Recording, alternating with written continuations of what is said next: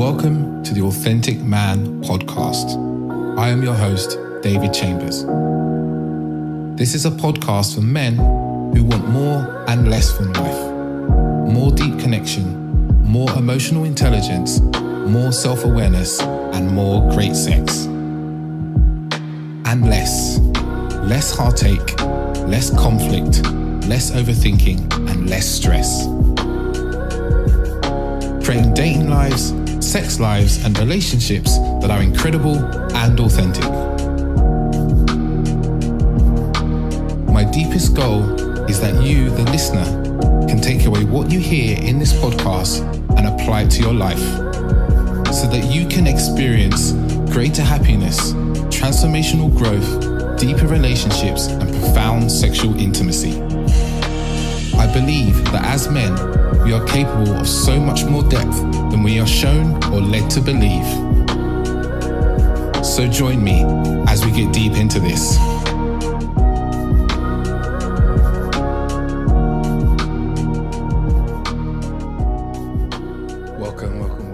Welcome back to another episode of the Authentic Man podcast. I'm your host, David Chambers. I had a week off last week for the podcast, mainly because I was moving to Madeira, basically, and I was just really full of stuff. So this episode wouldn't go out last week, but it's going out this week now because, it's okay to just miss something. It's quite a moment for me because, I get into this idea that I have to put out every week. If I don't, then it means this, it means that. And I just thought, I don't need to. Nothing goes wrong if I don't. But this episode is a wonderful episode. I've listened to it because I always listen to the episode and edit them. And I'm speaking to an amazing man, Habeeb Akande, who's a sexologist, an historian, an accountant, an expert in female pleasure, as well as the technique kunyasa, which we talk about. But this is an incredible conversation because there's two men talking about the importance of men looking at their own issues, the problems with male bravado, with, I want to call that toxic masculinity, the importance of learning about female pleasure and centering sex on female pleasure and so forth, and discipline and all these things, and how men talk to other men about sex. We just really weaved in and out of these topics, almost making it very difficult to give it a title because there's so much we talked about. And it's an incredible conversation. I really enjoy talking to Habeeb, a man who is like an absolute expert in his field, and how often do you come across a man who's an expert in female pleasure and a black British man as well at that, actually. I think he's very rare, and he's just very down to earth, very funny. And he asked some wonderful questions towards the end. I know it's a longer episode, but I really would recommend listening towards the end of the episode because we really get into some really juicy questions around why men struggle in relationships, how, the media portray men and relationships and how that is actually damaging men. But we talk a lot about, we start off talking about some stuff around advice and how bad advice hurts our relationships and, the dangers of taking advice from the wrong people. And we talk a lot about prioritizing sexual pleasure for women, but why it's so important for not just for men, not just for women, but also why it's so important for men and what men get out of it. And also we talk a lot about how men get their validation from their sexual experiences, not from the women they have sex with, but from actually the men that they know in their lives, and why that is hurting a lot of men's relationships and sex lives. And we also really get into, obviously, as two men who are sex educators, is the importance of continually learning about sex. It's not a one and done thing. It's not, I've slept with lots of women so that I know about sex. It's actually why you should be really steeping yourself in learning about sex and sexual experiences, the different people you talk to, and communicating that. And, I'm sure if you're listening to this, you're along with that and you want to know more. But this is the sort of episode you really worth sharing with some other men in your life, whether you're a man or a woman listening to this, who are maybe not so well versed in this stuff, because there's a lot to get out of this, some candid conversation from the two of us about our own experiences and also our experiences with men. But yeah, I would highly recommend checking out the links and heading over to Habeeb. He's got multiple books as he talks about a lot about erotology and female pleasure and so forth. So I really highly recommend those. Some about race as well, which I haven't touched myself, but I'm sure they're wonderful, wonderful reads. Before we get into the episode, just let you know about a couple of things. First of all, will be events. I've got four events coming up actually in the not too distant future. One of those is got 2 Tantra events I'm running with Awesome, a wonderful partner, on the 28th of November. That one's for couples, and then we've got one for singles. That is in the 9th of December, I think that is. And then we've got our How to Create a Conscious Relationship workshop as well that we're running on the 12th of December. So that's a really good one, the How to Create Conscious Relationships workshop, because it's just really important in terms of some of the things we even cover today in this episode about communication and so forth is like super important in terms of kind of communicating well, communicating strongly. So yeah, it's really an important thing to come together with. And the other workshop I have is a workshop called Being Authentically Attractive, which is on the 9th of December as well. For the guys and girls, actually, this is a one for all genders. Is just, how to really show up in that kind of authentic whole way so you can attract the sort of partner you want, because, that's a really important thing to be working with and working on. So that's most of it for today. If, some of the topics we cover in today's episode, especially for the men listening, if it's something you want more help with, please reach out to me for coaching and having a conversation about that, because these are the things I'm deeply passionate about, as you will really hear inside of the episode. But without further ado, I'll leave you to jump into it. Ciao, ciao. All right, ladies and gentlemen, back with a wonderful episode, an episode I've been anticipating for some time. After the gentleman I'm talking to today, I came across his Instagram account and was just loving his conversations around sex and female pleasure. And I think one of the things I particularly enjoyed was his screenshotting of questions he gets in his DMs, and then asking people what they thought, and then just allowing the comments to rumble on, just we say. It's just really beautiful to see how... to see another black man talking about sexual pleasure. I feel like it's something that I don't see so often in the UK, especially. So I'm really, really happy to speak to Habeeb Akande. Hi, David. Can you hear me? Yeah, I can hear you. How are you? Thank you for inviting me on your platform. I'm looking forward to this discussion as well. Yeah. How are you doing today? Very well. You actually threw me off, to be honest, because a number of people have actually said that about, the fact that they find it quite interesting, the different stories that I post in people's comments. And that's why I've only started posting those comments the last 5 months, and it's the reaction.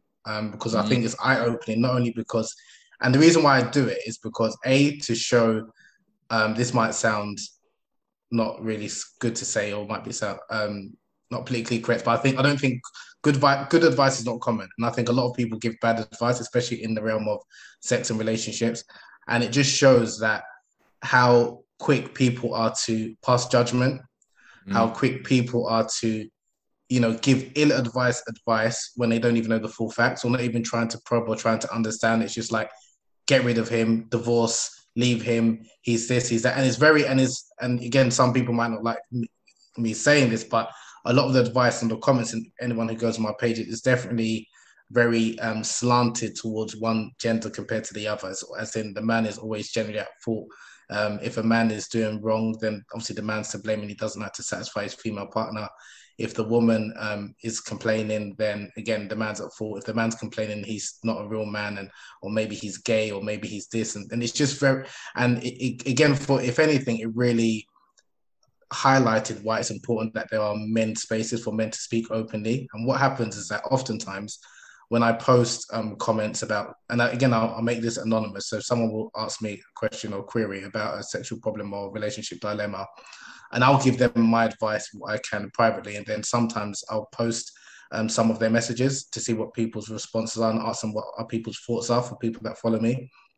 And I've noticed that like 80% of the comments are about the female women that follow me, and the men that will comment generally will comment in my inbox privately, because sometimes when men have commented, they have been slated like some of the women. So it does have, and for me again, it just shows why there's a reluctance for men to kind of speak and show their vulnerability or speak about some of the issues that they're going through, rightly or wrongly, within a relationship, or even to offer some advice, and then B, also why it's important that there are And I think it's a point, like, and it's good to see another black man, and I'm unapologetic in saying that, another black man, sex educator and relationship expert, speaking about these issues, because we don't really see many. Well, I don't see many, especially straight black men, speaking about sex and relationships in a way that men can understand and relate to. It's all well and good saying something to pander to women, or to say something that women appreciate, but saying something in a way that I think men can relate to. I think that's something that's definitely necessary, because whilst I do speak, and a lot of my work is focused around female pleasure and prioritizing women's pleasure and teaching men the importance of satisfying their female partners, I also feel it's important that I'm speaking to men in a way that men understand. So it's interesting that although a lot of my work is about women's pleasure, it's actually directed to men. But a lot of women will comment or feel that it's a women's only platform. And I've had even some women have said that, telling me that this is a woman's only platform, or why am I posting this? And especially with some, and I like to entertain as well as educate. And I think with a number of men, I like to, because I think, again, especially as men, and my platform is for adults generally over the age of like 20, 22 and upwards. And a lot of men, I find that of those ages, we know a bit, and it's not like we want to be schooled or someone lecturing us how you should behave. So the way I try to pass some information is informally, and that could be by way of memes, by way of asking or posing questions for people to think about, not where I'm kind of educating or lecturing them, this is what you should and shouldn't do, kind of thing. So yes, so that's the way and that's the way I was taught when I was really young, from my older cousins and brothers and uncles. So it's by learning by osmosis, by people's behavior, people around me, people not telling me this is necessarily, you've got the principles in terms of how you're supposed to behave, but in terms of how you action it, obviously it varies. And especially when people are passing knowledge, I think it's important that it's done. But it's good if it's done in an informal setting where the recipient feels comfortable to take what that message is being put across. And sometimes I'm not going to act like I don't pass judgment, because I know it's very common nowadays to say that I don't pass. I think we all pass judgment in some shape or form. And I'm not going to act like I'm completely objective, because I've got my biases and my subjectivities.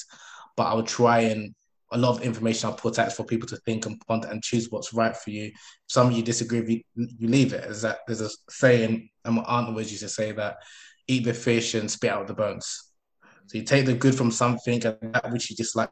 And that's always been my attitude. But sometimes some people, if I say something that might be perceived to be misogynistic or in bad taste, or not really, or triggering, I try not to think about, although I'm empathetic to people's situation, if I'm always thinking about everyone's situation, I wouldn't post anything or comment on anything, because it might not go down well with someone. But yeah, it's been a journey, to be fair. The last 2 to 3 years really been, because last two to 3 years I've really been emphasizing a lot about the importance of women's pleasure, and doing webinars and workshops, not only for men but also for women as well. But it's interesting the responses I receive from men compared to the responses I receive from women. So, but yeah, I have one of the things I really saw, because I've looked through the comments on those particular posts, and what I'm always really aware of is a lack of compassion from people. There's a huge lack of compassion for, if it's a man, for example, a man who's not having sex with his wife, it's just like people, they basically project all their own views upon men onto the person, and kind of respond from that place.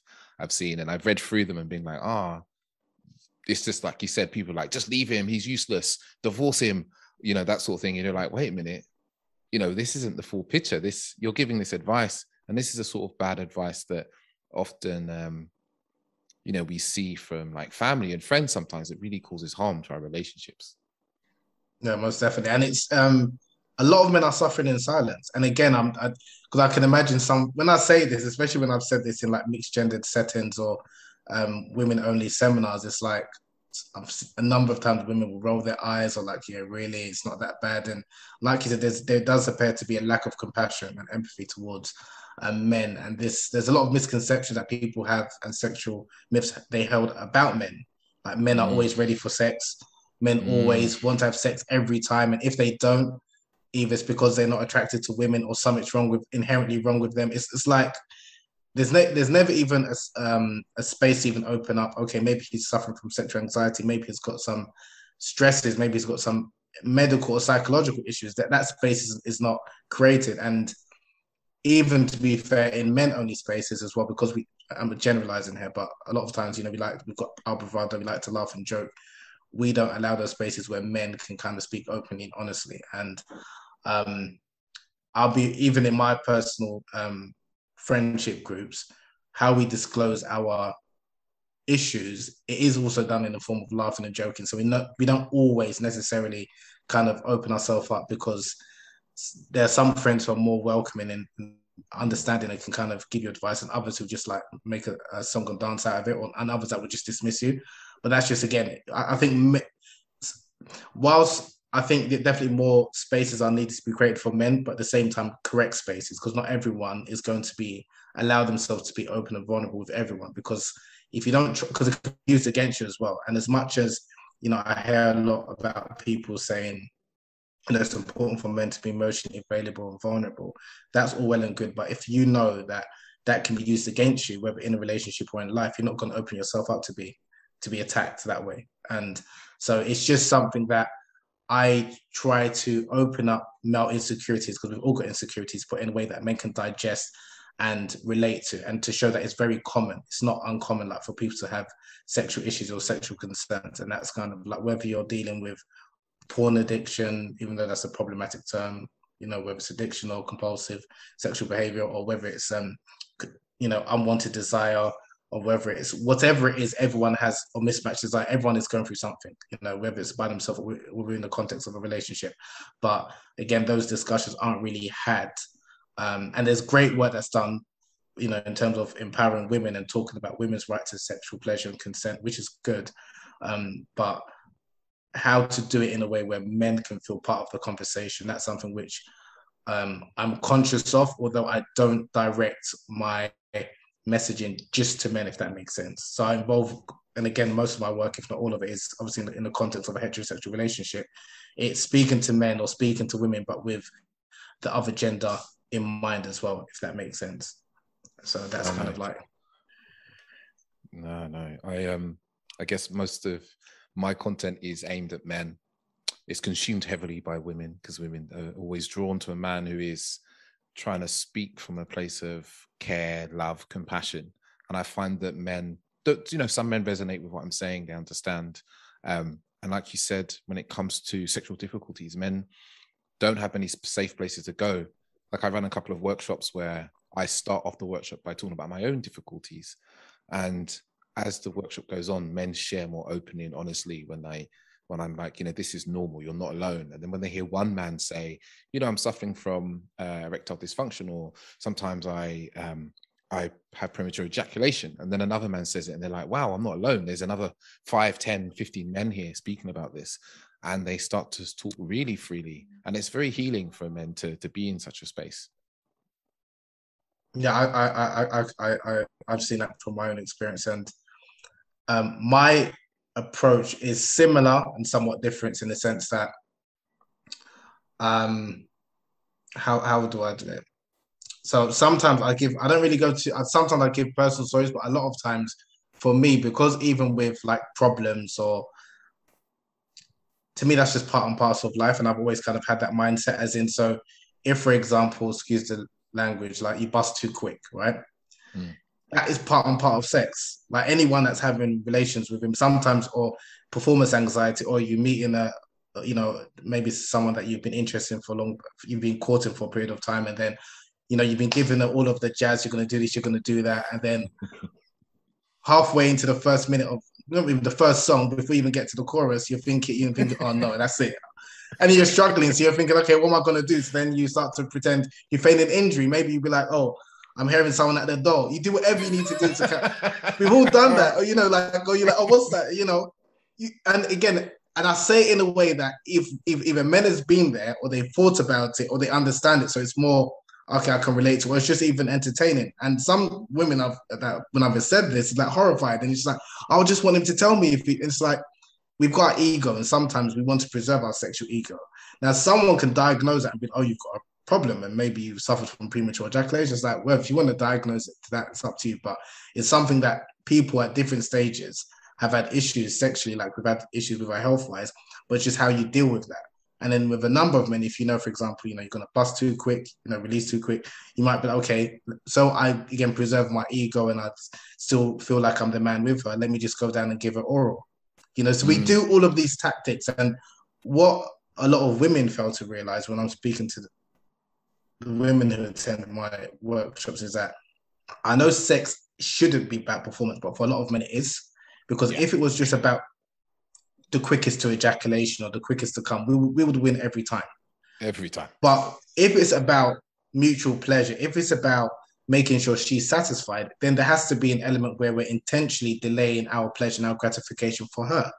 And that's something that, again, I think a lot of women do not realize that, again, if I was purely thinking about my pleasure, you was thinking about your pleasure, I would be done and I'm finished within a couple of minutes. So no, that's just and there's nothing wrong with that. And that's why even traditionally in the ancients, they also teach men the importance of prioritizing women's pleasure, just because naturally the male sexual response differs to the female sexual response. And again, I'm all for, appreciating the differences between the genders, but then obviously understanding how we can come to a situation where we can be compatible and have a mutually sexually satisfying experience.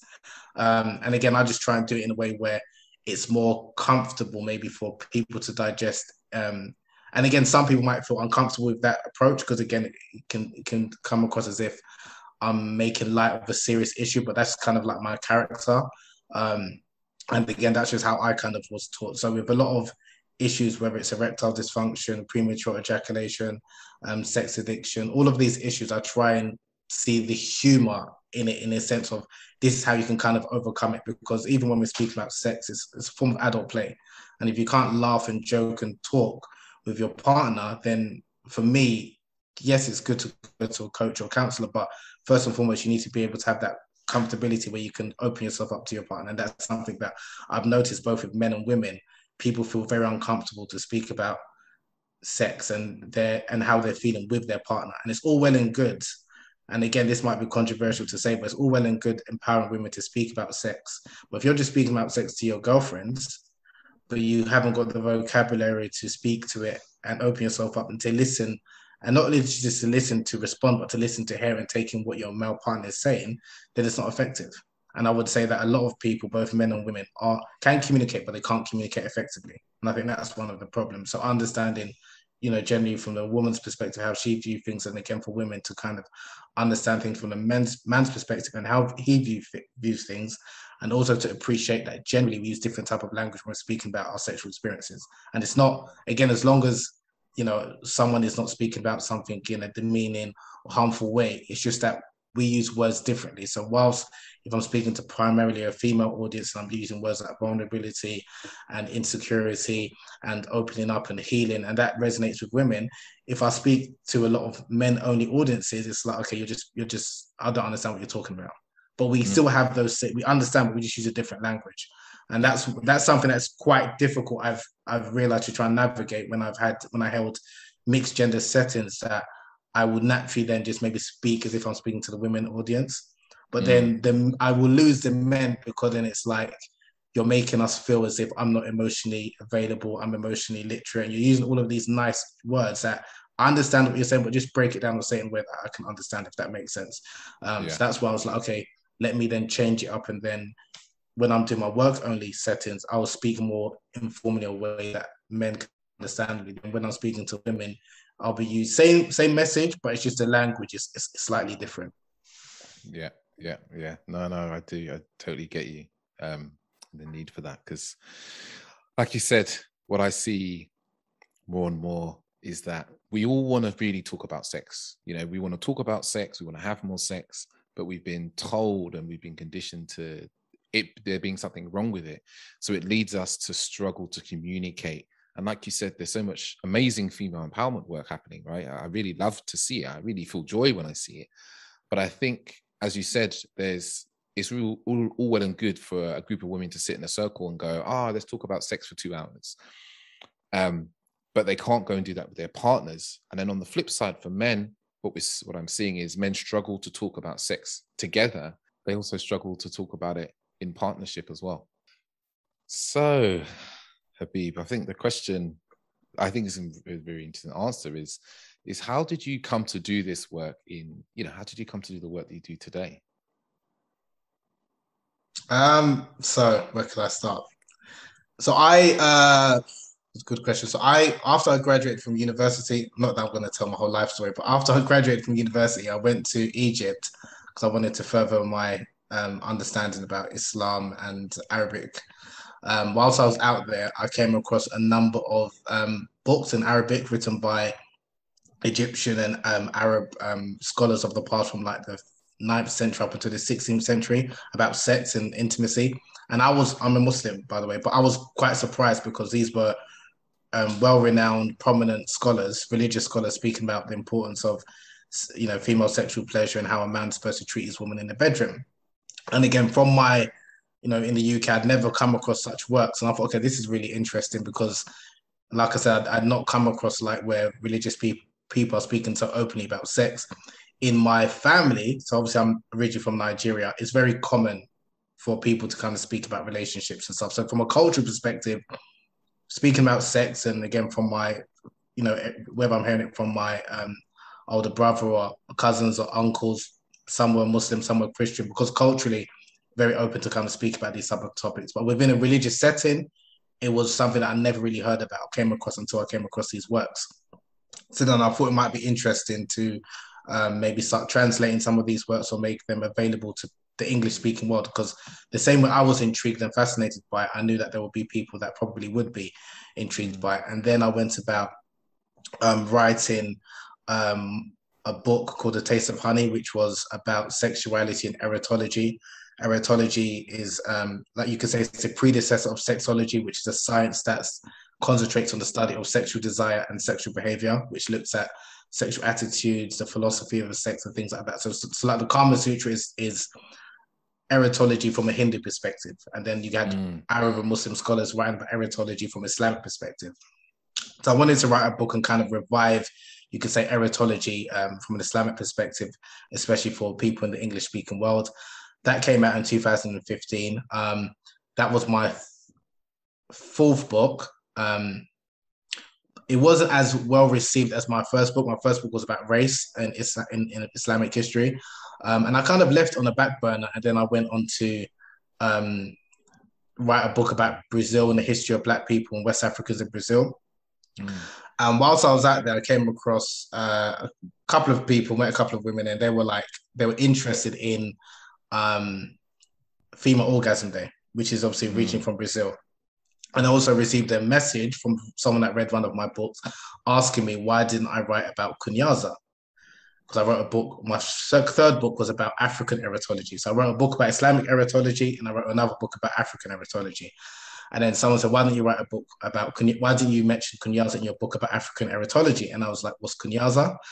And then I did my Googles like anyone would. And then I came across this wonderful, practice, this rich culture, which is, very orientated and dedicated to women's pleasure, and this rich history in Rwanda and East Central Africa, where this cultural practice and this technique where men are taught from a relatively young age the importance of satisfying women in the bedroom. And it's got this reputation of helping women squirt orgasms and achieving multiple climax and all the rest of it. So I was fascinated by it, especially given that it was an African practice, and it's something that, and I noticed from my previous studies that I will hear about, the contributions that Arabs have made, the contributions that ancient Indians had made, the contributions that ancient Chinese, even Europeans, towards human sexuality and all of these things, which is great. But I was struggling to find the positive contributions that Black and African people have made towards human sexuality. And generally, when people speak about sex studies in an African context, is either talking about FGM or, domestic violence and things like that. So I wanted to kind of, again, highlight the positive contributions that Black people have made. So when I came across this kunyaza tradition, I then saw that it was there was a director that was making a film about kunyaza, which was Olivier Jourdan, who made Sacred Water. So I reached out to him at the time. He put me in contact with a couple of people from Rwanda, and I spoke to a couple of people out there and some sexologists. And then I spoke to one of my friends who's from Uganda, and I was like, this practice is common in your country. How come you didn't tell me about this? And he was saying, oh, yeah. It's, one of those secrets. And then all of a sudden, I'm just hearing all of these things. And even one girl that I was seeing, but she was from Kenya, she kind of told me about it. And I was like, how come you didn't tell me about it? She said, oh, if we got married, I'd have told you. I was like, well, okay, it's one of those ones. So it's something which I was like, okay, this would be very interesting. And there wasn't a book in English. There's a book in German and French, which I read and someone was helping me translate. But my book is like the first book in English dedicated not only to the cultural practice, but also the tradition behind it, and to celebrate the men and women, especially the women sex educators that teach it, and emphasizing the importance of female pleasure. So again, the book was, I wanted to also address some of the stigma associated around female sexuality, especially female ejaculation and squirting, because in the Western context, it's kind of seen as obviously it's urine, it's disgusting, and there's a lot of shame attached towards like women's sexual experiences, which even from my own personal experiences, I didn't really understand it. Now, personally speaking, I'm not going to act like I'm this enlightened,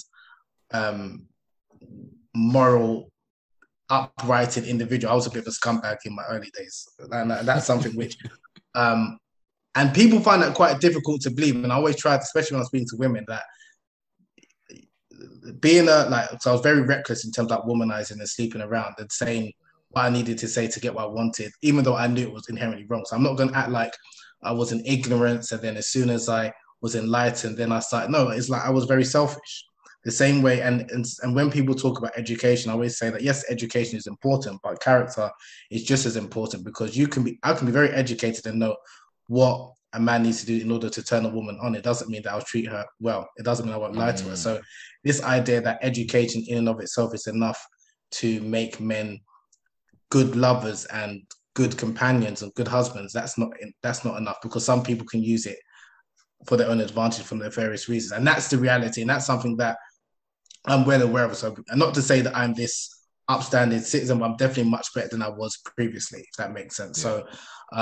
So, so for me, again, when I came across the Kunyaza, and then when it came out in 2018, did really well in terms of sales wise. And then I got contacted by someone from the BBC, producer, read it, wanted to like make a documentary about it. So they came to one of my workshops, which they filmed, and then they made the documentary, which came out last year, May. It's done really well. It's like over 12 million viewers. And yeah, just a lot. Again, for me, it's like, okay, why didn't I get all of this attention with A Taste of Honey? And that was because, like we mentioned offline, was because I noticed that, especially within the Muslim community, that if I speak about sex, intimacy, relationships, like you could say within Islamic context, or even just put Islam or religion or Muslim there, a lot of people feel reluctant to kind of like listen or to kind of engage with that content. Whereas if I kind of make out like I'm speaking from a, not necessarily a secular perspective, but a non-religious, just speaking about this cultural tradition, I think more people are more comfortable to kind of like read it and kind of engage with it. And it's quite funny because A Taste of Honey was intentionally written for a Muslim audience, whereas Kunyaza was more general. It wasn't for Muslims, it wasn't for Black people, Africans, it was just general, just like talking about this cultural practice. And the Muslim community has responded much more favorably to Kunyaza, and all of a sudden it's like now they're willing to kind of engage with me, when previously, when I wanted to speak about the importance of female pleasure within an Islamic context, there was a lot of resistance, both from men and women, which is again very interesting for me, but it just shows that there's a lot of misconception that people have even about sex and sexuality when it comes to religion. But if you mention spirituality or culture, they're more welcoming to that. So even like I was speaking before about how we message things, like when you're speaking to men and women, you might change your approach. Even when you're speaking to people of faith, even they might be more reluctant to kind of digest something if they think it comes from religious sources, whether it's from the Bible, the Quran, or what have you. And I always use Dr. Gary Chapman's work as a classic example. Everyone knows about the 5 love languages. Everyone appreciates, everyone takes up, and everyone uses it as like it's the gospel. He's a Christian pastor. He's been teaching about, and his views and his beliefs is intertwined into that book, the same as the Kama Sutra is from a Hindu perspective. But people, again, because I think a lot of people are uncomfortable with religion, they either want to dissociate religion from some products or some pieces of work, or if their religion isn't mentioned, then they're more comfortable to digest it because some people have some hang-ups when in regards to sex and religion for different reasons. So because of that, if the ultimate message is the importance of female pleasure, women's sexual satisfaction, I don't always then maybe put up front that like religion, the influence of religion or whatever, because like I said, there'll be some reservations I've noticed from people. Mm-hmm. I guess because, so many of us have had some sort of religious upbringing that's, caused us some discomfort in some way, Mm-hmm. I spoke last week of a woman who had gone through kind of Christian deconstruction. And soon as we see something, we're like, it's about the religion, but it's also then about a subject which we are often not just we are taught that it is wrong and bad in some way, right? A lot of the time, somewhere we get this conditioning, whether that's directly from religion or from culture or from family. So then when you put those two things together, there's just like a lot of resistance for us. Yes, most definitely. But I still feel even to like, I still feel I'm trying to understand why people they can understand, like, for example, even if someone's come from or had a difficult upbringing or situation with religious person or religious upbringing, to then think that all religion is bad and everything that what religion teaches is not beneficial, but you wouldn't adopt that same standard to anything else and everything else because there's bad eggs in every situation, in every cultural tradition, spirituality tradition, even secular tradition. Why is it we adopt that when it's with religion? Or because I've had a bad experience with a religious person, all religious people are bad. And I've never really understood that. But then at the same time, those very same people benefit from some of the fruits of religion when it suits them. Exactly. But they'll just repackage it and say it's spirituality. It's this. It's not religion. That'll be another probably 20, 30 year study to try and understand that. That's why, okay, I understand where we are. Then it's a case of, okay, if you just want to still get the message across, how do you do it in the most effective way? And if it means by not necessarily mentioning religion, then that's fine. The same way when I speak to some of my friends, obviously that are not Muslim or religious, if I were to mention a quote from the Bible, they don't want to hear it. But if I mention that same quote from Jay-Z or Nas, they would listen to it, even though they might have got that quote from the Bible. No, it's true. There's a lot of I'm a big hip hop fan, but a lot of the verses and stuff, they'll say, oh, that's brilliant. That's so amazing. And it's like, that's from the Bible. That's the parable from the Bible, what have you. And again, it's just that people have this disconnect or they want to dissociate anything to do with the religions that I can't benefit from it. So, yeah, I hear that. I want to pick up on one thing you said about education, actually, around men. And it's also from my personal experience. So you talked about character. And actually, I really resonate with that. It's important for men to work on their character, because you can teach a man how to be really good in bed, right? And I feel that when I was probably in my mid-20s, due to just spending a lot of time with women and actually asking them what they enjoy and what they like, I started to learn quite quickly what women enjoyed because I took the time to care.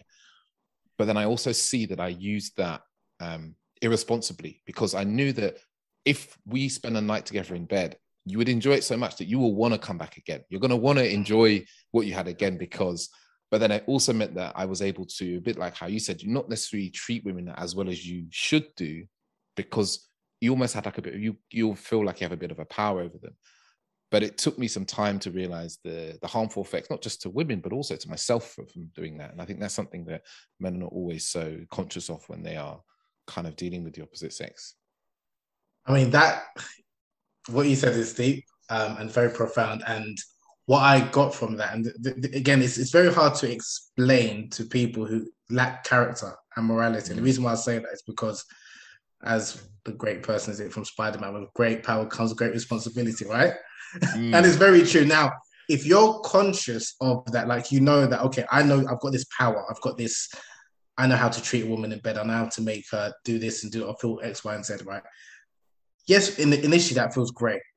But if like you said, if you're going to engage in relationships with certain women and because they're going to have these great experiences with you, they're now going to be even more attached to you, but that's not really what you want.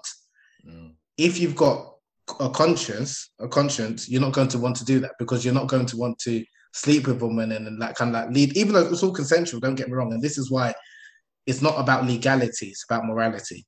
And that comes with character, because it's very easy to teach or for someone to think, oh, from a legal perspective, or I'm okay because she wanted it. But if you know that, okay, if I'm going to bring her into this world and teach her things that she's never known or experienced before, and more than likely she's going to want to be attached to me, and I don't want that, it's best I don't go there.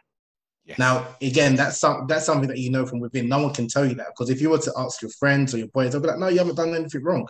Slap you in the back. No, you did. You showed her a good time, but you know inherently that it's wrong. So that's why, again, it comes down to character. And that's why when I think, okay, even for myself, even though I was very wayward, I had moral characters around me that instilled something in me that something is wrong. Character is not people telling you when no one's looking, when you checking on your heart and think that checking on your conscience, that doesn't feel right.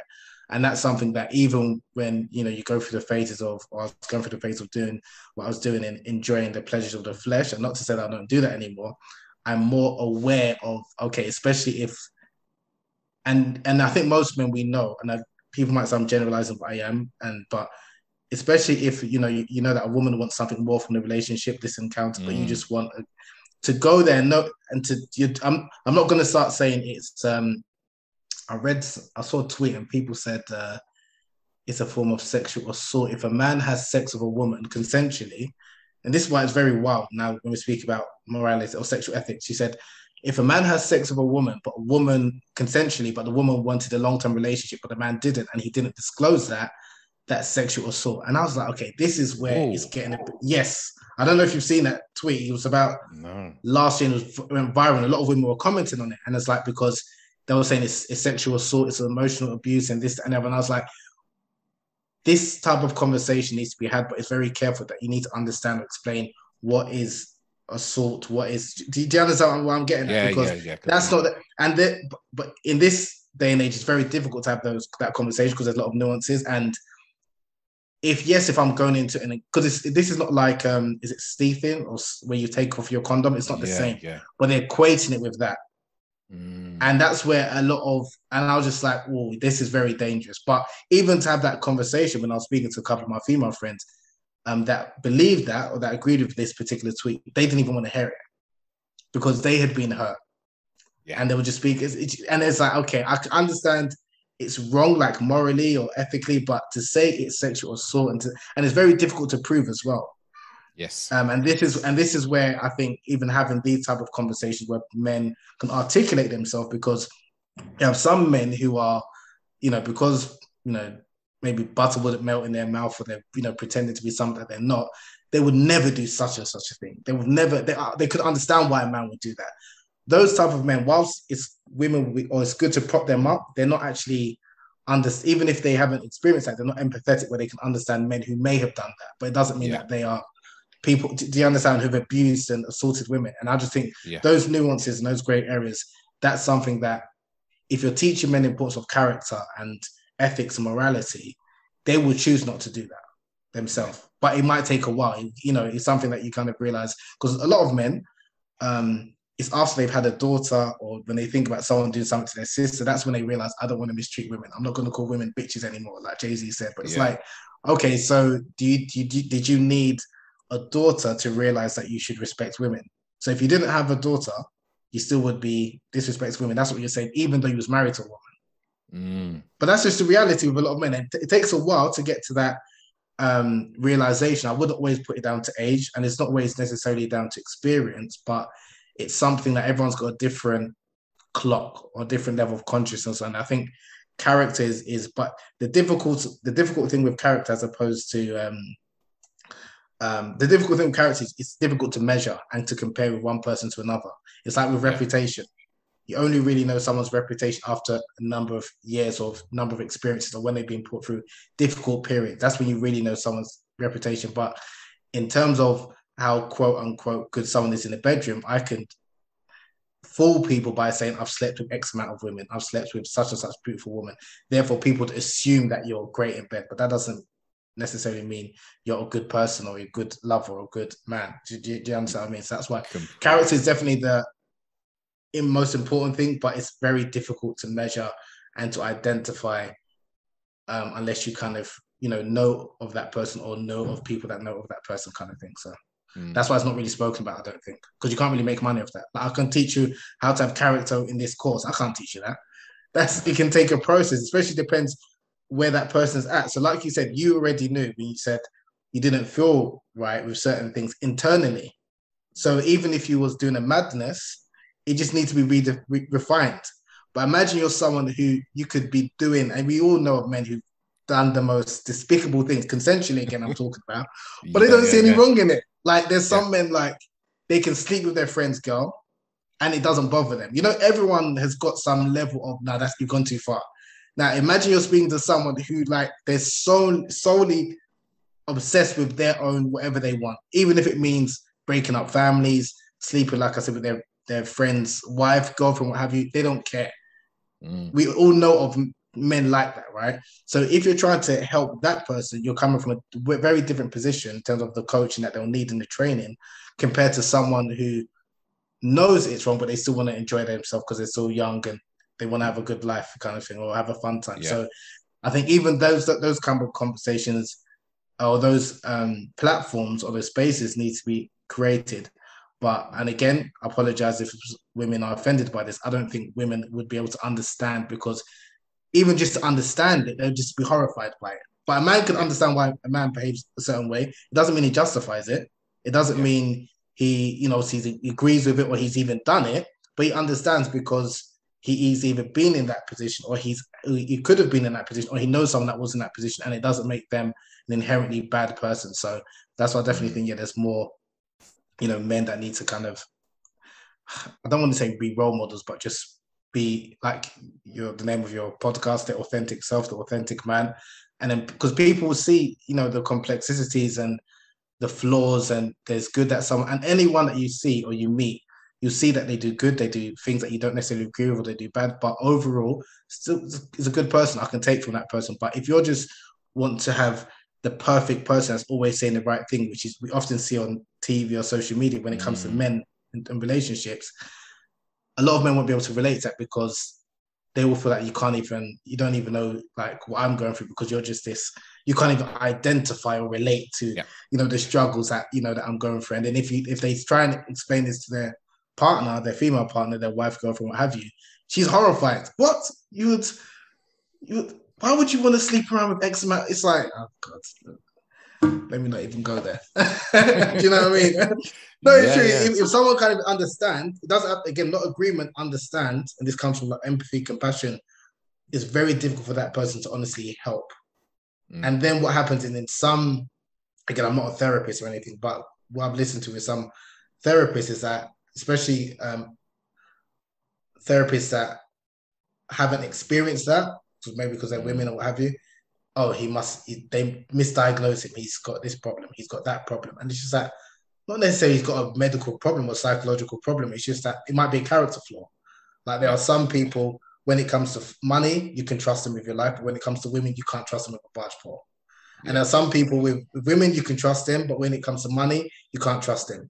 And we all have people that we know of or like that. And you, because you know the way they are, their weaknesses, you just maintain your relationship, but prevent them from maybe doing business with them, or maybe bringing your girl around them because they can't help them. Not that, again, that sounds like, again, I have to be careful with my words. Because you understand me, I'm speaking more freely. If I was speaking to someone, I'll be, oh God, let me make sure I say it. Because are you trying to say that, men, can't control themselves? And then, so I'm policing I'll be policing my language. I don't have to do with you, fortunately. And anyone listening, hopefully you get the gist and understand what I'm getting at. This is the problem with language.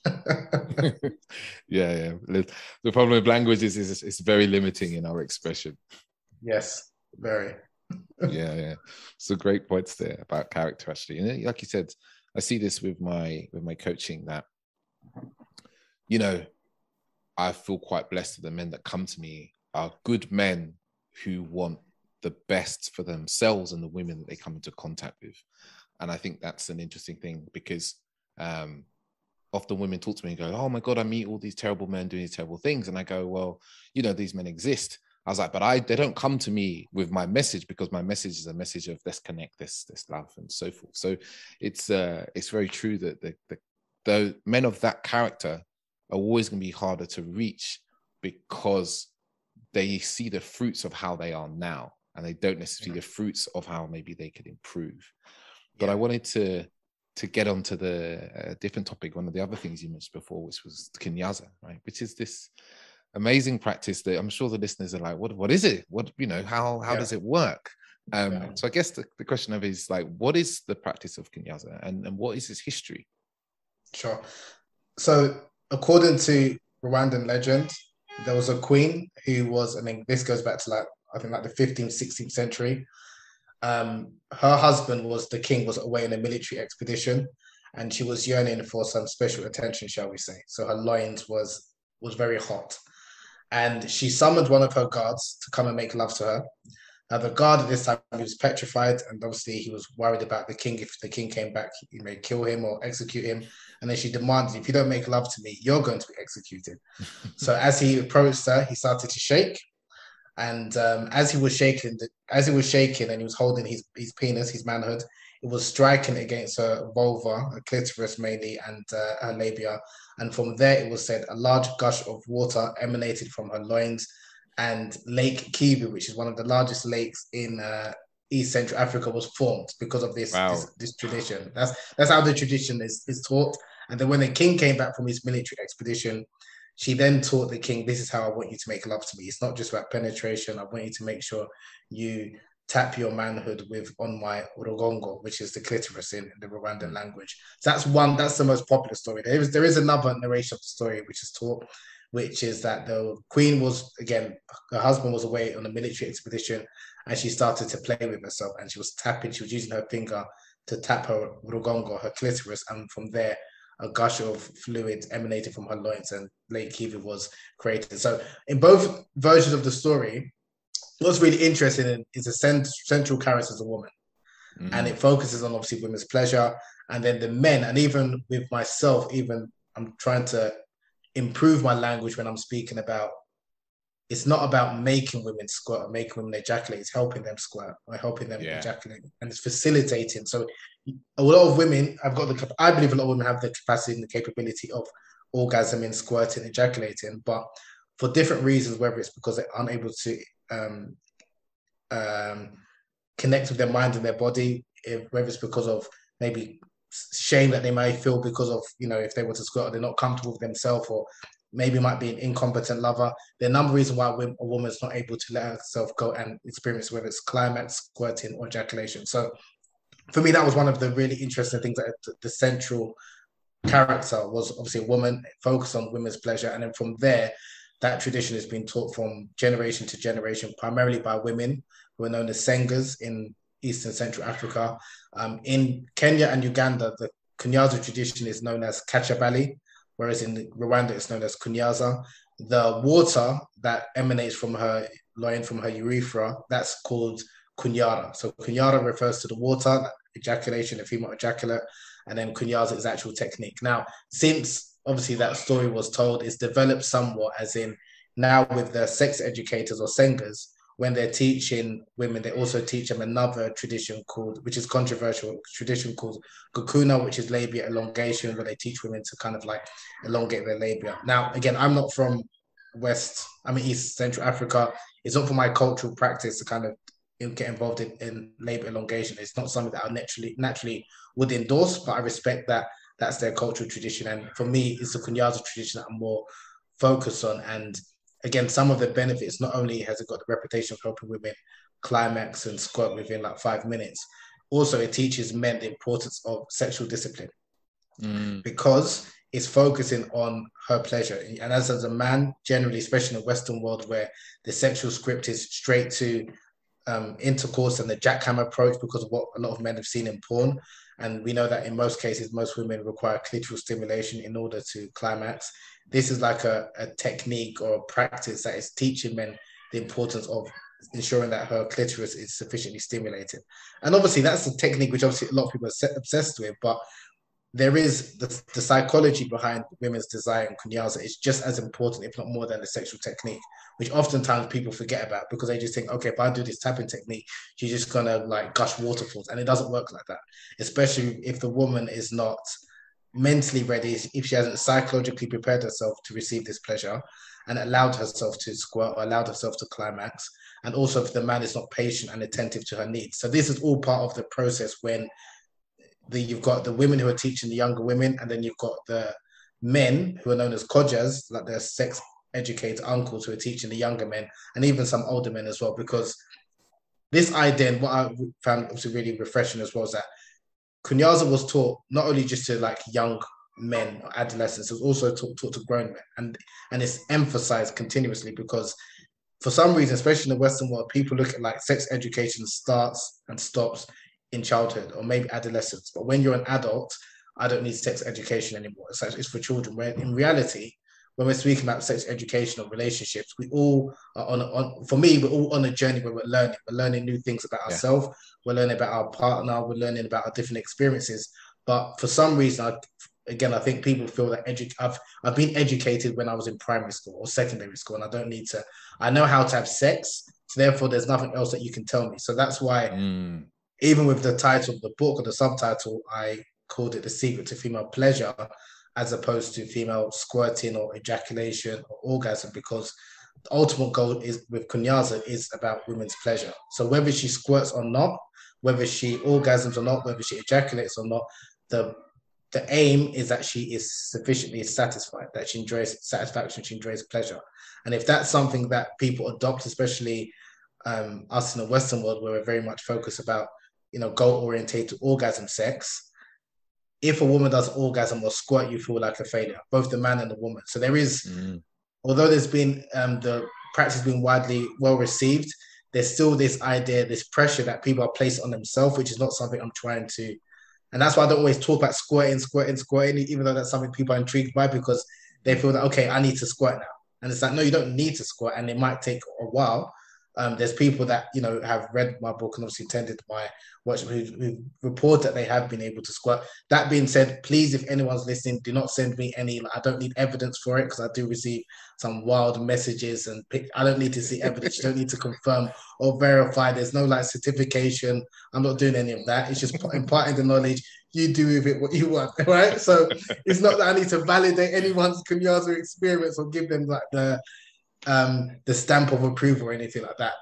But it's just, for me, like I said, it's empowering because it's teaching men to center and to prioritize women's pleasure, and it's giving women a position where their pleasure is prioritized. And I just think that we don't really hear many narratives and stories about that. So, like I said, but the tradition itself has changed somewhat, and there's different sex positions that people can incorporate with kunyaza, and also it's encouraged that people also engage in different sexual acts in addition to the technique, whether it's slow penetration, whether it's cunnilingus, different things, but ultimately it's all about prioritizing and ensuring that the woman is satisfied.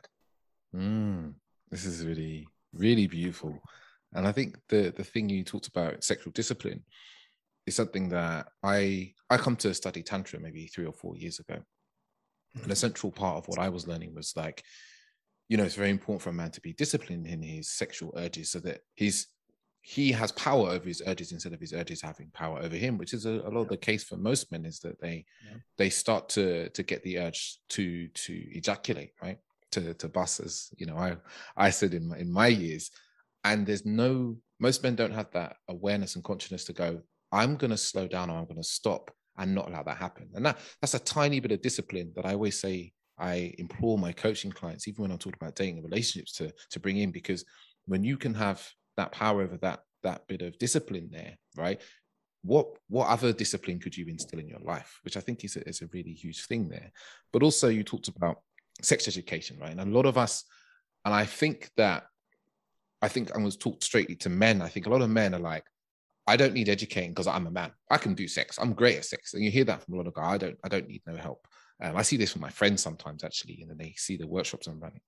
But as you said, it's a continual learning. Like you're always learning something. I'm sure you are still now, after writing the books you've written and reading and being in the places you've been, you are still learning. And the same with me. I still read plenty of books. I still watch podcasts because I'm always learning. But a lot of people have this idea with sex is like, oh, I can do it. That means I know everything I need to know. And actually that really limits our sexual experiences because they don't evolve. It's like if you learnt to be a plumber 25 years ago and he said, well, I learned to be a plumber. I don't have anything new to learn because I learned. And it's very ego driven, isn't it? It's very much like I know everything. And it's very fragile because, you know, you have to hold on to this idea. You have to protect this idea. And it often means for a lot of men that they never delve into the importance of female sexual pleasure, right? As you said, because it's all very penis central, right? That's how we're taught sex education at school. It's like the penis goes in vagina and that's done. That's literally sex education when I was at school. But actually, there's just so much more. And there's actually pleasure for men in this, right? There's a huge pleasure for men to be with a woman who is deeply pleasured, who is ecstatic and so forth. And I think that's the part that a lot of guys forget. But I think what gets in the way is ego, ultimately. This fear of not being good enough, the fear that they can't pleasure their partner. So they would rather never learn than actually be able to really bring their partner to those sorts of heights. Yeah, I agree. I think you hit the nail on the head with something which you said, which I caught. And I think maybe I don't know how we can go from. I'm going to try and explain when you mentioned about sexual experience, which I think that's the cornerstone. If we understood if we replace sex education with sexual experience, we'll have a very different attitude towards sex and pleasure. And the reason being is because if you're just thinking about sex education, it's when you think about education, it's informative, it's instruction based, it's mechanical, it's telling you what you need to do. People have had sex or have had plenty of sexual partners. There's nothing else that you need to tell me because I've had multiple sex with multiple sexual partners in different positions. So I've ticked all those boxes. Whereas if you talk about sexual experiences, everyone will realize we're always evolving and always expanding, and it's always something to learn. And even the most egotistical man will realize that, like you said, what I experienced at 25 is very different to what I will experience at 45. Or what I experienced with a woman at 25 is very different from a woman at 45, even that same woman, because your experiences will always change. But because we're just in this day and age or this society, it's very like, again, that's why but it's just how do you communicate that in a way where they can understand and grasp it? Because if you mention sex education or sex, yes, they'll look at like, I've had all of the positions, I've done all of the positions, I've read Karma Sutra, I've done this, I've done that. But if you're talking about experiences, which is always expanding, it's always changing, and in order to understand or to really appreciate a legitimate or valid sexual experience, it's not just about you, it's about your partner. So it's all well and good saying you've done X, Y, and Z, but has she experienced X, Y, and Z? Now, you wouldn't know that unless you've communicated with her. And the reality is that for a lot of men, even if you've had a number or numerous sexual partners, do you honestly believe that they've all had those great, wonderful sexual experiences that you think they would have had because you haven't developed a connection with all of those women? It's more or less impossible. So, but if you're talking about sex itself, like sex education, then of course a man will say, I know it all because I've had sex with all these women and I've had an orgasm with all of these women. So, of course, it's been great. But then if you expand the conversation or sexual experiences and it's mutual, then all of a sudden, I think a lot of men will be like, actually, let's change the subject because they'll realize that the ego is going to be tainted and you realize you don't know as much as you thought you did. That's the reality. And the more, when we speak about experiences, you're always going to be humbled. The same way when you're traveling to different places and learning different cultures, speaking different people, you realize what I knew I don't know as much as I thought I did. Yes. And it always humbles you. If you're someone that's a student of like history, a student of knowledge, and you're appreciative of these type of things, you'll always be humbled because there's always something that you can learn. Until you from cradle to grave, there's always something to learn. Whereas if you're someone that's thinking about quantitative experiences or quantitative acts, then I'm the best lover, I'm better than this person because I've had X amount of sexual partners compared to that person. So that's why I just think we need a cultural shift to kind of change attitudes towards sex where it's not just goal orientated, like you said, penis centric, and it's just focusing on males' attitude. Because if you get a lot of men in a group and they're talking about their sexual experiences, it is going to be you can measure it. Yeah. Whereas obviously with women generally, you can't measure it like as easy in terms of what they've experienced and the phrases and the words that they use. So if we can help men understand what women are saying and understand actually what they like, then you'll realize that actually you wasn't as great as you thought you was in bed with all of these women because you didn't have the time. You wasn't able to connect with all of these women in such a short period of time in a transactional, casual relationship. It's impossible. Mm. And then when you kind of really like feel into that, it's like a man's sexual experience is very external. It's very obvious and clear, right? Or we're taught that it's very obvious and clear, right? We get erection, we ejaculate. But for a woman, everything's very internal, right? Other than if the squirting, and that's probably why men get Yeah. so egotistically hooked onto squirting, because it's an external validation of their internal experience. Well, they think it is, right? Because squirting and orgasm are not necessarily the same. But for a woman, everything happens inside of her. She feels everything internally. So for a man to care or know how she's feeling, he can't measure it by his own pleasure. He must enter her world to a certain degree. He must be willing to feel into her world and understand what she's feeling, to understand what she's feeling and know that she's having a beautiful co-created experience. And I think that's one of the things that a lot of men lack, is that it's almost a level of empathy, like sexual empathy. It's something that I talk a lot about. It's like when you're with a woman, do you spend the time when you are with her, inside her, to feel what she's feeling and get out of your own head? Because I think that's where we get locked into this thinking about, what do I need to do next? What's how's this going? And actually be really present to be like, what's she feeling in this moment? And I think that's a really beautiful step for men. I know it's a hard step because, men and their feelings are not something that we are taught to feel. But when we can kind of evolve into that, and it not being a step-by-step thing, then we can start to enter into a woman's world and the world of her pleasure and what's going on for her. Yeah, I love that. I love that. And I couldn't have said it any better myself. What very well said. I mean, just to buttress that point, I would just say, not to sound too crude, but as men, we need to stop viewing women as just as our cum buckets. And Yeah. that's something that, even like I said, with a lot of men, and we know this through discussions that men honestly have offline, they're not interested in women's pleasure. And that's a sad state of affairs. Like, they're not as long as I've slept with her, as long as I've, banged her, whatever term they want to use. That's it. I've done the deed, and she should be satisfied. And it's just interesting that with a lot of men, in terms of understanding a woman's internal experiences and things like that, a lot of men, I'm talking about heterosexual men, because this can sound quite wild, they're more interested in the internal experiences of validation from their male friends and the woman that they're with. Yes. The reason why I say that is because they want the validation, they want the acceptance, the loyalty from male peers or men that they respect. So they're more concerned with what they think as opposed to the woman that they're laying with. So they're still heterosexual, because when I raise this, some women are like, oh, they're gay. No, they're not gay. It's just that this idea that these men need to view and appreciate women as sexual erotic beings, not just like someone that I can sleep with, like, if that makes sense, someone that's just going to hold my semen.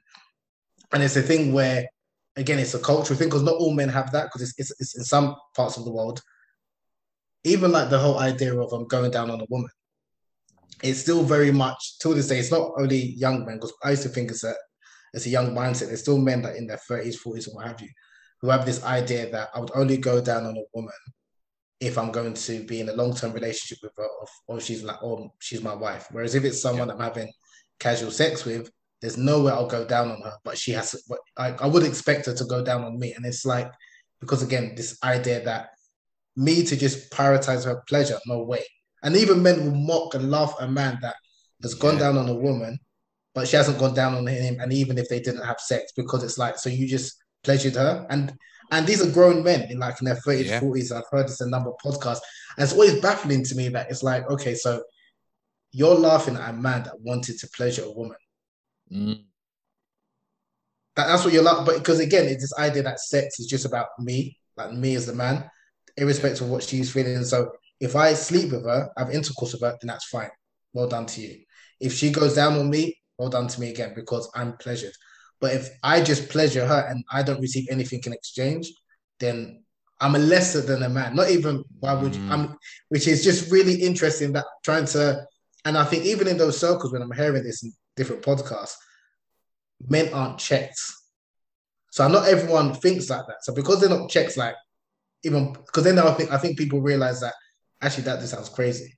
Do you understand what I'm getting at? Totally. I think because men aren't checked and people just like laugh and pat each other on the back, then I think then even men, even that are maybe they obviously going down on their partners, but they would never admit it because they fear, what other men might say about them, kind of thing. And it's just to me, it's just really strange. And it kind of puts this idea almost like during sexual experience having with a woman, it's like a point scoring system, and that you should always come off on top, which is very very kind of, and when we talk about the patriarchy, I always talk about, I say we take patriarchy, but it's this very immature masculine way of being, isn't it? It's a competition. We're having sex and it's competition, and I need to get more than I put in. It's this idea that I need to take more than I give, and that if the man is a giving man, right, in some way he's lesser than, he's maybe being taken advantage of, that you shouldn't give. Giving, there's just something inherently wrong with giving and not obviously receiving, right? It's a really interesting way in which a lot of our business functions, and in all sorts of ways, isn't it, when we start to look at it from that point of view. But you make a really good point about men aren't checked, because if you are in a group of men and one man says, oh yeah, I went down on her, but we didn't have sex, and everyone starts mocking him, if you're that one man there who goes, hey, I kind of agree with him, you suddenly become at the other end of the mocking as well. Yeah. I've seen it a number of times, even when I was in uni. I'm not going to say the name of the artist because now but I was inspired to go down and go out and see it. And then when I mentioned it, and then they were making fun of me, oh, that's why you got pink lips, this and the other. At the time, I didn't think anything of it, right? I didn't think anything of it. And also because I'm not from, and I know there's some cultural element to it. So I know in, I think it's in Jamaica and some parts of the Caribbean, it's kind of seen as less than a man. And I think there might be some religious connotations to it, like the story of Onan or something like that, that is kind of seen as a form of sodomy. So yeah, with all due respect to people of those cultural religious traditions, I can understand if they come from that perspective, even though I disagree with it.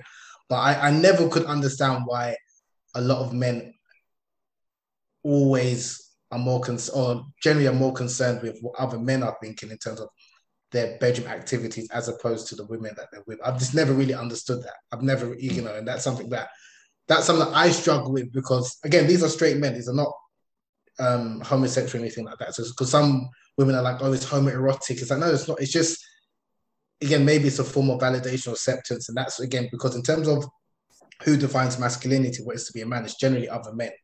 It's not, it's not generally a woman. So if they're looking at these men who can define it, this is what is like a good man or a strong man or alpha man, however you want to call it, that's what they're going to subscribe to, those kind of ideals. And maybe because I grew up, because it took a lot of the time for me to really think and reflect that. I've been in different environments where I've seen a different side that is expected, like as a man, to provide. The same way, like financially, I'm quite traditionalist in the sense that with my woman, I pay all the time and I'm expected. Now, some people will be like, no, you can go 50-50. Yes, she works, but I'm expected. That's kind of see it as my role, so to speak, as a man. That's how I was raised. I've been conditioned. Now, someone who wasn't raised that way, they might look at it like, why are you, as a man, want to always front the bill? As egotistical. It's like, no, that's just part of my duty as a man. The same way it's part of my duty as a man to satisfy the woman that I'm with. It's just, to me, it's just a non-starter. It's just that that's what you're expected to do. So it's always interesting, like I said, learning and speaking to different people who've come from different perspectives and then try to get them to understanding that, okay, do you not think this might be a bit problematic? Because some men don't think it's a problem.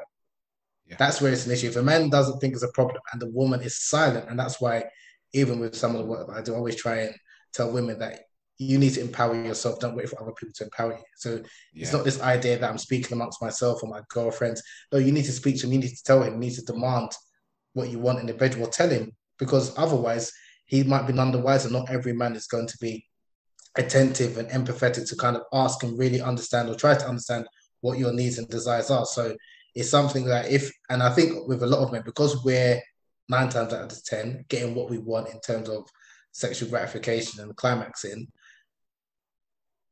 there's no real need for a man to intuitively try and find out what the woman wants when she doesn't, unless she says it, or he's not in a culture where it's telling him this is what you're expected to do, if that makes sense. So that's probably, I imagine some of the work that you're doing might be quite to attract those type of men, because if someone knows something is wrong, of course I will reach out, but then it's those that something is wrong, but they don't know why it's wrong, if that makes sense.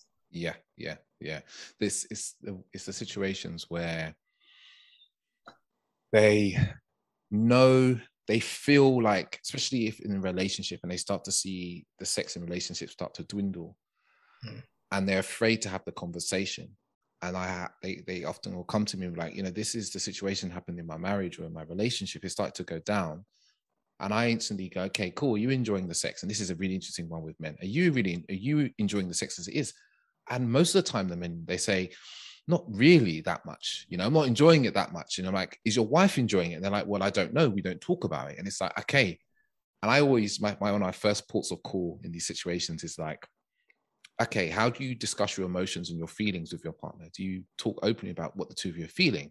And 9 times out of 10, there's like, no, we don't really talk about certain things. I'm like, okay, what are the resentments that's in the way? Like, I think there's a certain magic that people don't realize is that if you're in a relationship and your sex starts to dwindle, right? Where are the unresolved arguments, resentments, and problems that you're not addressing, right? Go straight there, talk about them, hash them out, come to a good resolution.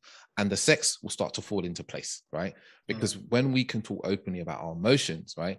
One of the things we're going to talk about is our sex and our sexual satisfaction. But if they've got these unresolved resentments and annoyances that are in there, talking about this quite vulnerable topic of the sex is not going to be the thing we're going to be talking about first. No, I agree. That's so true.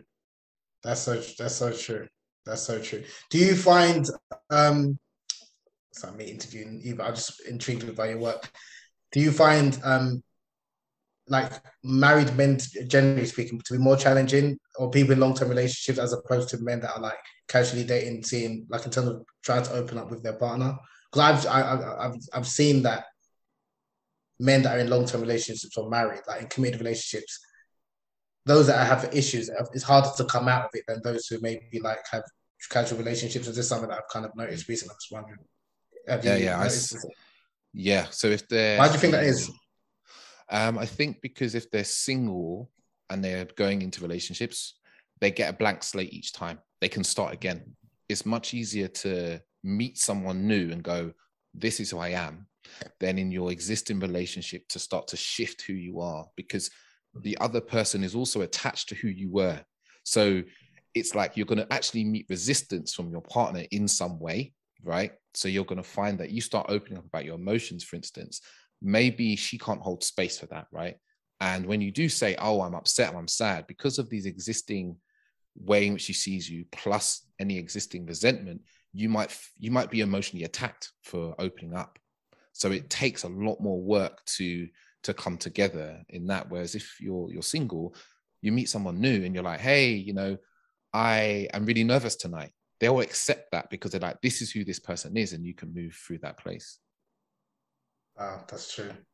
So would you advise, and is this something that you do, like, I don't know, is it premarital or pre-long-term relationship counseling? Because it's harder work, like you said, when you're in that situation. Now, obviously, those who are in that situation, they have to deal with it. But I'm talking about those who are not in that situation, but are unaware. Like, I'm just thinking, how can you attract, or how to pass that message? Because I do agree with you, but how do you pass that message or connect to them that they realize they need to kind of identify and be able to open up and like show those vulnerabilities with their partners? Like, do you have like courses or events that you do beforehand? Because honestly, the amount of men that are married or in long-term relationships that you just described a number of them, and they feel like they're stuck and they don't know how to come out, and so and they will be met, and they are met with resistance with their partner.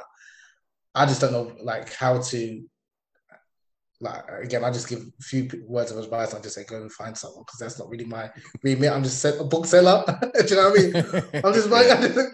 I'm just wondering, like, how do you, like, because again, especially I'm just thinking with the average guy who's single, he doesn't really think he's got an issue because he had X amount of partners, this and that. But how do you equip them to kind of build them so they understand that they can be in a position where they can sustain a healthy relationship and at the same time still be vulnerable?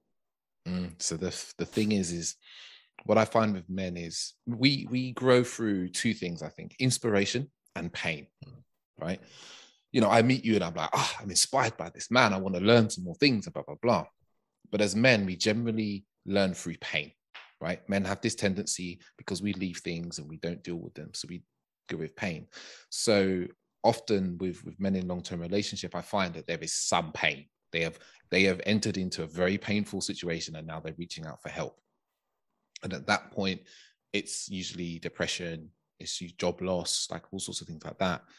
And it's like a rebuilding process of like, let's start you. A lot of the time is like, when it comes to emotional connection with our partners, the first thing we have to do is look at the connection we have with ourselves and our own emotions.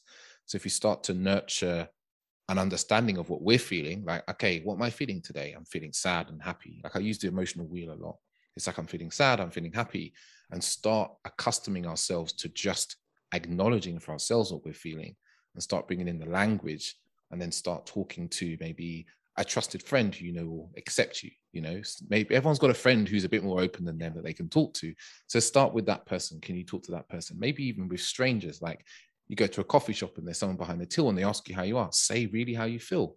Maybe today, you're feeling a little bit down, and start there and start those little processes. And then with the partner, is starting to open up about what we're feeling over, smaller things, and talk about those things. But also, I say a lot is like, start asking your partner how they're feeling. How is she feeling?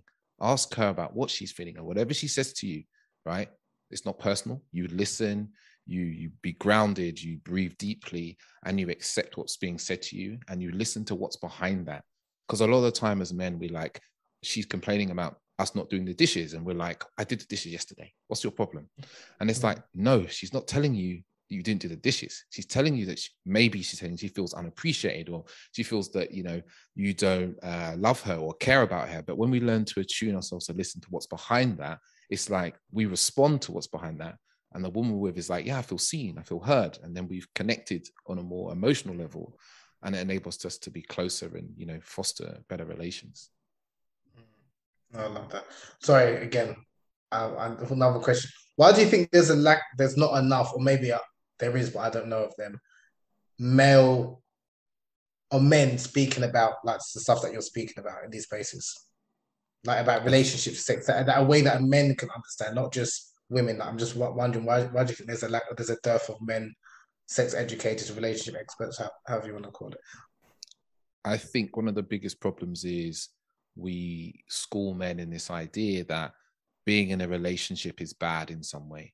You're trapped. We have a lot of negative kind of wording around relationships. Like, I remember my dad telling me, my parents aren't together, my dad telling me, all married people when you get married, you become boring. I remember him telling me this. And I remember thinking, wow, that's really your reality, right? So you grow up with words like ball and chain. Like, if you go into the average pub and you listen to two Englishmen talk about their wives, they just sit and complain all the time. So the children hear this, we hear this through media, through television, right? So it's like relationships are bad. So men never school themselves in the dynamics and the artistry of a relationship, right? Let alone the artistry in women and their feelings and how they move and how they want to be treated. So it means that relationships are basically a place that are full of confusion to us. They're dangerous. We don't understand them. It's like a big black box that we don't really want to open. So, and I was like this for a lot of years, and it's through my own pain that I went out my way to learn and understand. And I think also when you look at in the media, it's like men's opinions about relationships almost don't matter as much, like I see my partner also works as a coach and dating and relationships, and she's featured in newspapers often and things like that, right? But when I look through these articles, they'll take 5 quotes and it's 5 women talking about dating and relationships and sex. There's no room for men, because ultimately on the other side of it is the readers who are reading these articles are women. And do they really want to hear from men to feel like they're being mansplained to a problem that's happening? And often these articles on top of that, do they really truly want to hear what's going on for men? Or do they just want to hear what validates what they think is already happening, right? Now, that's something I see a lot. Is like, do you want to hear, from time to time, I take podcasts. Actually, very often I take podcast ideas from women who's said, look, this thing keeps happening to me. What's the man's point of view? And so I do the episode and I talk from my personal idea of what I've experienced. And when I put those episodes out, women are like, my God, I never thought that men were having this experience. It's like, do you know why? Because you're just listening to other women who are angry at men, and you've never spent the time to listen to a man who said, you know what? I ghost women because I have low self-esteem. I think they're going to reject me first. So I don't, or I'm afraid of commitment because my parents broke up and I saw a very painful divorce and my mother got hurt and I don't want to do that to a woman. But do most people want to really hear that from a man, or do they just want to hear all men are assholes? Yeah. No, I think I need to interview on my own platform because I don't want to ask any more questions. But yeah, that's no, yeah. Like I said, we need to. I need to interview on my platform and then we'll unpack some of what you just said. So no more questions for that. No, I have a lot of passion for these topics because I see men struggling. You know, I see a lot of men who want to be good men. They want to connect with women, and they struggle with the tools. Like even sexually, you know, like I run workshops around for men alone as well, around things like foreplay, sexual performance, as well as I have a workshop I did recently about masturbation. And because these are really important topics, because we're not taught how to enjoy ourselves in sex and alone, and also the women we're with. And there are some men who want to learn, but it's like it just takes a bit of time and the ego to kind of drop, and they want to connect with women, but the information isn't as easy for them to come across as it is for maybe women, I think, a lot of the time. I'm intentionally holding back because I want to ask some questions after when we have our own, because I don't want to give you all of the content. Well, your viewers or listeners must know anyway, but yeah, we definitely need to, because I appreciate the work that you're doing, and it's something that it frustrates me, but then at the same time, you explain the reasons why, because I've seen the same thing, that there's a dearth of men speaking about these issues, but when a man does, it's always like, oh my God, I've never heard this before. And then what I don't want to create, even that's why I don't like to talk as much as I do, is then people feel you're only that guy that knows about men. It's like, no, there's a lot of men that are fully equipped, but it's just that either A, they haven't been given the platforms to speak, and do you really want to listen to hear what the man, so maybe the tone might not be right, maybe the language, but a lot of what I'm saying, you're saying, other men, it's very similar, but for every reason, they don't want to hear it. But if it's women that's saying it, it's just like, okay, I want to hear it because it validates what I kind of already think. So, and it's always, again, it's a very strange thing, because even a lot of the podcasts, a lot of them are relationship based. Yeah. Like in terms of the topic, the discussion topics, a lot of people, men want to know about women, women want to know about men, but we don't want to hear from each other. Yes. And it happens in both. I'm not just saying that women do it, men do it as well. With the, there's the red pill space. Like they just want to hear about what this one did to me or that one did to me, and I did this to her. And it's like you don't really want to listen to the other side. And the same case with women. I just find it. Yeah, there's a lot of work that needs to be done. But we definitely have to, like, I need to interview you as well. But I appreciate the work that you're doing, and definitely keep it up. Yeah, man. And would be my pleasure. My pleasure. I guess after this wonderful conversation, the listeners are wondering where they can hear more from Habeeb, where you can find your books and your. I know you have a Kinyasa workshop coming up soon. Yes, I do have a workshop end of this month, the 30th of October. It's going to be called The Psychology of Desire and Kunyaza. So I'm going to be touching on Kunyaza, but I'm also going to be looking at the different theories, both from a Western perspective and also looking at ancient traditions in terms of how do you, sustain and rekindle desire in a long-term relationship and marriage, because that's something that's always something that people are struggling with, whether in a sexless marriage, whether it's to do with holding intimacy and understanding the reasons behind it, and how to communicate desire effectively, because I think that's something which, not only about sex, because sex is one thing, but even desire and when you're not interested in sex, or why you might have low interest, both the man and the woman. I find a lot of times couples find it very difficult to communicate with each other in terms of where and how to reconcile some of those differences. So, and I also want to normalize, because again, having, issues, I just think it's not a big, or shouldn't be such a big deal that people can't talk about it. So that's going to be the subject matter for the next Kunyaza webinar on the 30th of October. People want to check me out on Instagram, Habeeb, HABEEB _AKANDE. And then you can check my books out on Amazon as well. Beautiful, beautiful. Yeah.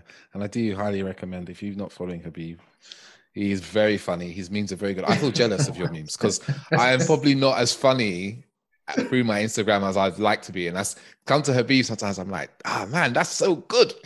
I might have to post this and credit him. It's that good.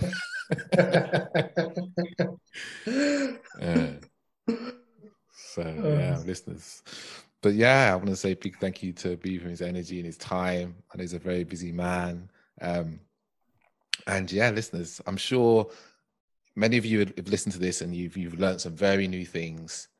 And it'd be beautiful to hear from you. So, reach out to myself or Habeeb and just say, what is it that you've learned? Maybe there's something you've learned today you've been able to take into your relationship or your dating life. Like, let us know, because I know as educators, we put a lot of stuff out and we don't always hear as much back that, how people have benefited from our work. And it's always beautiful to hear, and it's always beautiful for you to share as well. But until next week, big thank you to Habeeb, and we'll listen to you. I'll speak to you soon. Ciao, ciao.